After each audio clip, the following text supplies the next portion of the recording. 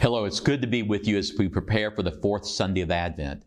Today I want to speak about or just reflect on the Annunciation, where the angel of the Lord comes to Mary, a commoner, to announce that she will bear the Son of God.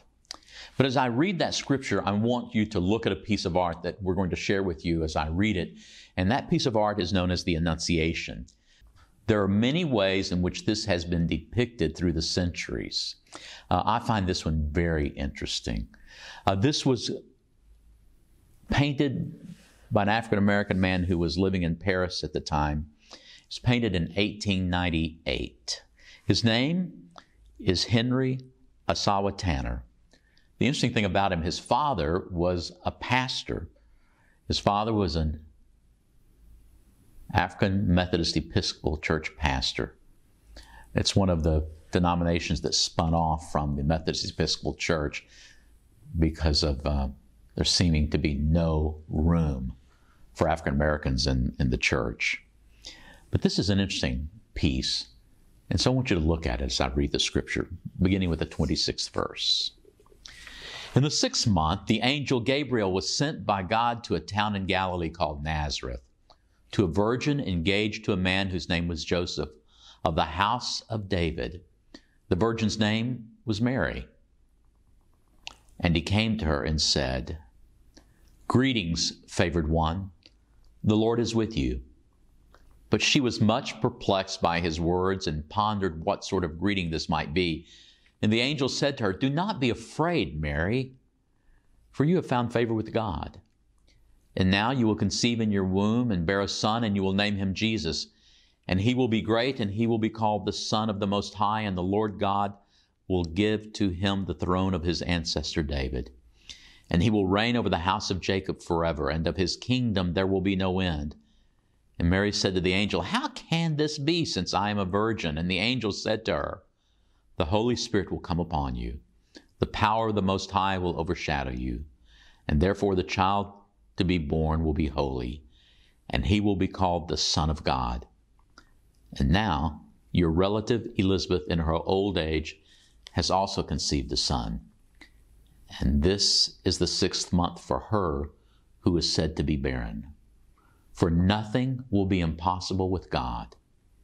And then Mary said, "Here am I, the servant of the Lord. Let it be with me according to your word." And then the angel departed from her. What I like about this painting is the utter simplicity of it.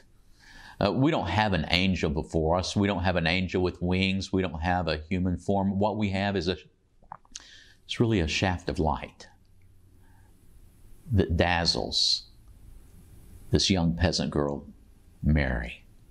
She is not dressed like other depictions of the Annunciation have her dressed. She is dressed in very common clothes of a peasant woman of that day. You can tell that she is somewhat shaken by all of this, and she looks at it. But I want us to think about 2 or 3 things on this, the last Sunday of Advent. There's a new dimension here. And the light is seen as a way in which God discloses what is going to happen. Light becomes important in this story. It also becomes even more important in the Gospel of John. But we have to remember that later there'll be this heavenly host. There'll be the light of angels appearing to the shepherds. But it is the way in which God seeks to bring what God is truly like and sort of enlighten the people to whom God is addressing, and maybe even to the world.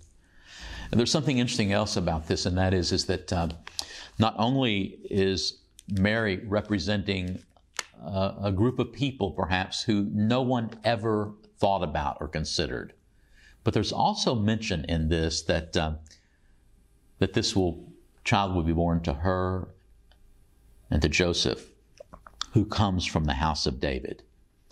So in this very Annunciation, we get a clue that Jesus is not only comes from kingly stock in some respects, but more importantly, he also comes from a very lowly group of people. Hebrews, but lowly. Nobody ever thought about them. In fact, in one of the Gospels, it said, when you think about Jesus coming from Nazareth, what good could come out of Nazareth? But most of us have an expectation that the way in which God appears to us is through glorious things or something magnificent or something very, very decisive. And it really may be as simple as something around us in our everyday lives. Or we may be touched by something that we thought we'd never be touched by. I just want to ask you a couple of questions. During these last several weeks and leading up to Christmas, which will be a very different celebration for most of us this year than in years past, I want you to think, where have you really seen the moving of the Spirit of God? I doubt that it's in a Christmas tree. I would imagine it's being moved by something significant that has happened, either in your own life or which you have become aware. And lastly, this. What do you think it means to be favored or blessed? What does it mean to be blessed? Often I hear about, I'm really blessed. But that is always an affirmation of that which one has accumulated or something glorious that's happened to them or all the things they may have. I want to contend this day for you that what it means to be blessed is to find favor with God and to do what it is that God would intend for you to do. May you have a blessed Christmas season.